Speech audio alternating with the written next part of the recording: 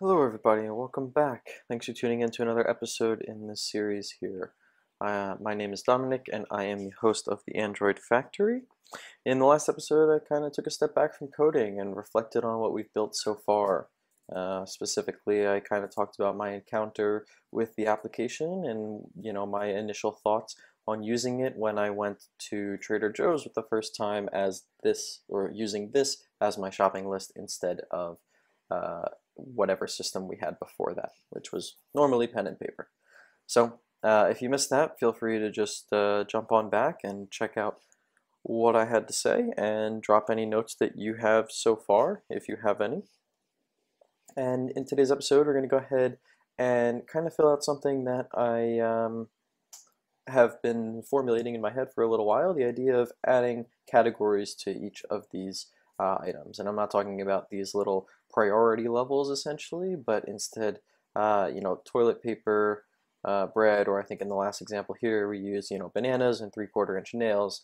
It could be very weird to see these next to one another, but if you knew that this was something that you needed to get from your grocery shopping and this was something you needed to get from your hardware store, we can kind of have that category associated with it and display that somehow in the UI so the user has a very clear indication of which category they would like to attach each of their items to.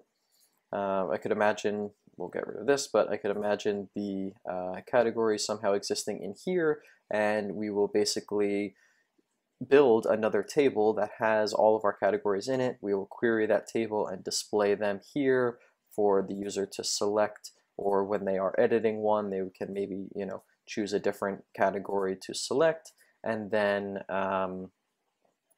we will update the element accordingly. So if we go ahead and just take a look at our item entity here, we have our entity, our primary key, and one of the fields we have in our object here is the category ID. So we can basically make this our foreign key that points to a primary key on another table. And so if you're not familiar with how relational databases work, it's pretty much exactly that. You have two independent tables from one another, and some element on, let's say, table A, you have table A and table B, some element on table A is the indicator of the primary key for an element on table B, so that there is a unique way to map elements from table A to join them with the elements on table B, and then you can put those two together and then formulate your final entity that you're looking for here. So we're going to go ahead and create another entity called the category entity. This is going to be a data class. I don't think we need those. We're going to do at primary key. We'll just call this ID, and that will be a string. Excuse me, a string. And then also the name, which will be a string. So we can copy this over. I wonder if this will give us, so it's not freaking out at the moment, but we are going to change the table name here to have our category prefix there. And then, well, that's basically all we need to do to annotate this class to become a table in our database. So what we actually need to do is go ahead and update the abstract class here that extends the room database called app database. We're actually going to go ahead and update the version here. And so this is critical. You have to update the version anytime you make a change to a table or anytime you make a change to the database. And in this case, we're actually going to be adding a new table here. So in addition to the item entities class we have in our entities array, we are also going to add in the category entity class. And so now the version 2 of our database has both of these entities, which will translate into tables in our database for us. Then we're also going to have to go ahead and create the category entity DAO. And then we're going to go ahead and just change that to be the category entity DAO. Let's see, where is this one? We're just going to go ahead and create a new interface called category entity DAO.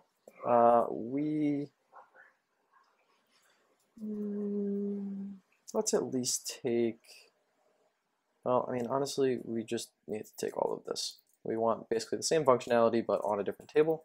So we're just going to go ahead and do that. And instead of item entity, we're going to have our category entity table. And then instead of that, we will take our category entity, right? So now we have, as soon as we rename this, a way to insert, delete, update our category entities, and then we can actually get all of them as well. So all these will be used in different fashions for some way, shape, or form to basically allow the user to modify the database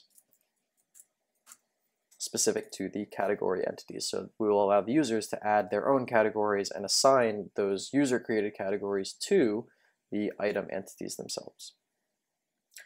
So let's, let me see here. Well, let me just go ahead and run this really quickly. We don't seem to have any.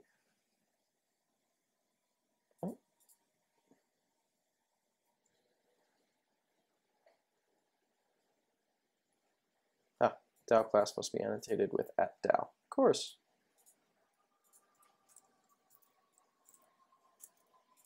Sorry about that small syntax error. That was a build time error, not an error that was coming up in our IDE for us ahead of time. And you saw the app load momentarily and then crash.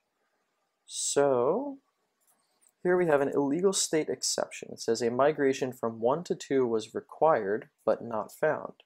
Please provide the necessary migration path via add migration or allow for destructive migrations via one of the room builder fallback migration methods.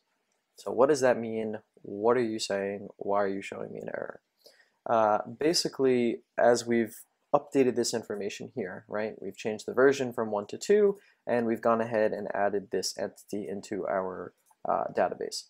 So the app loads up, and it previously had version 1 installed on it for the database.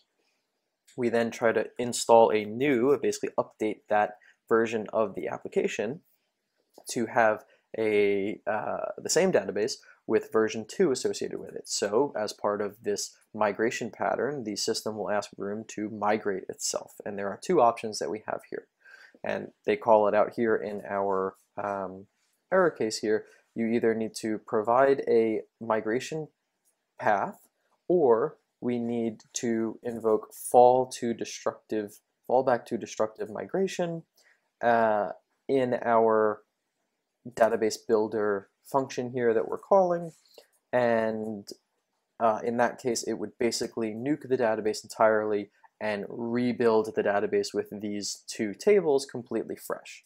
And so the obvious issue with that is if you had, 5, 10, 600 items in your database at that moment, if we allowed the destructive migration to happen, we would lose all those items in our database. And so that would be very, very poor for our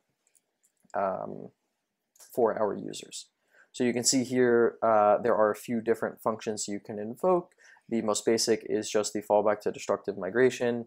This one I've never used before, but it actually seems like you can specify when at some point you get to a certain version, then you allow destructive migrations, but then also on a downgrade allowing for destructive migrations, which is quite interesting. I'm sure all of these have their uses, and in some applications you can just completely wipe the database out because maybe you're going to reload that database when the app loads up, but in this case we're actually using it as a sense of storage for the user, so we really can't just destroy everything they have here.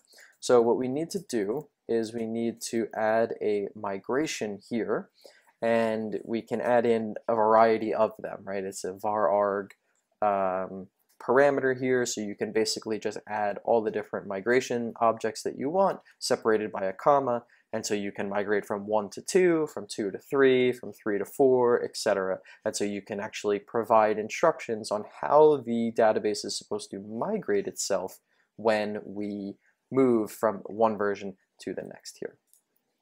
So that's exactly what we're going to do. Let's say private val migration, nope, 1 to 2 is a migration.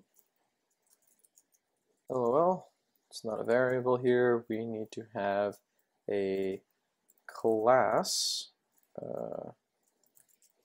migration, extend our migration here.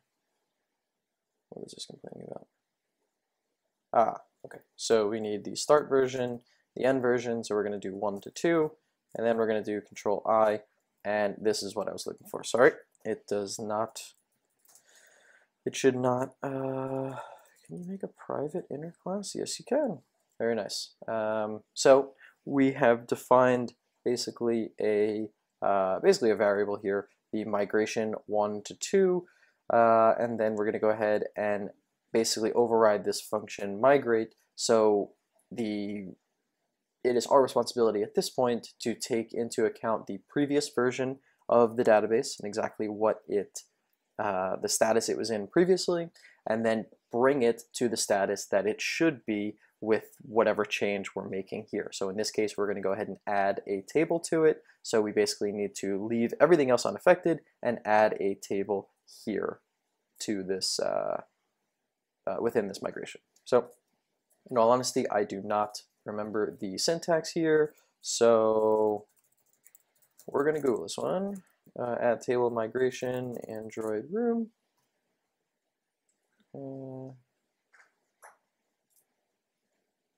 What? Okay.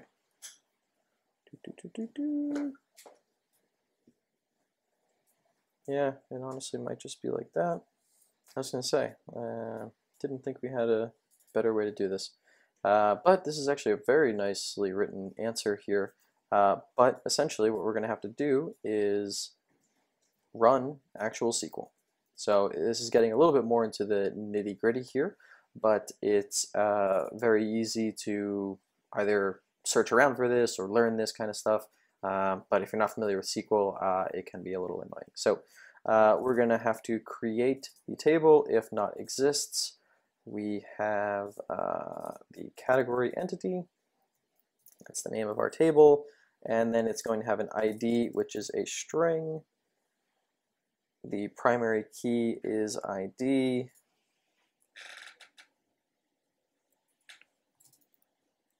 And then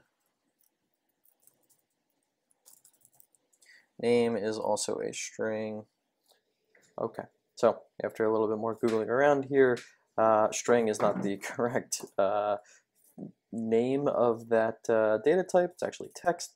We're also going to set this to not null. We're going to go ahead and add our name. That's also not null. And then at the end, we specify what the primary key of the table is. And so if we go ahead and just quickly look at this, we see we have an ID variable here. We see we have a name variable here. Both of them are strings that are both non-null. So we basically just need to reflect that in SQL language, essentially. And so now at this point, the application here should be able to migrate properly from 1 to 2. So if we go ahead and add our migration here,